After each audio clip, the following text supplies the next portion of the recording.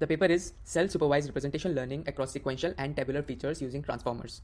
In many real-world use cases, the data comes in the form of A. Sequence of events, example clickstream data, and B.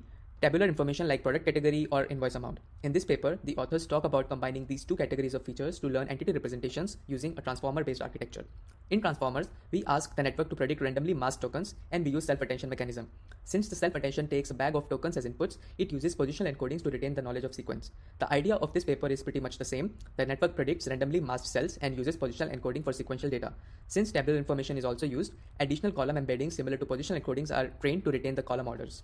Lastly, to create the entity representation, the network learns an additional task. It learns the embedding of a special token which is appended to all inputs. The representation of the special token should be closed for same entities and different for different entities. For example, when working with e-commerce transactions data, the special token would be close to any two transactions coming from the same user, but different for any two transactions coming for different users, and doing that would train user representation.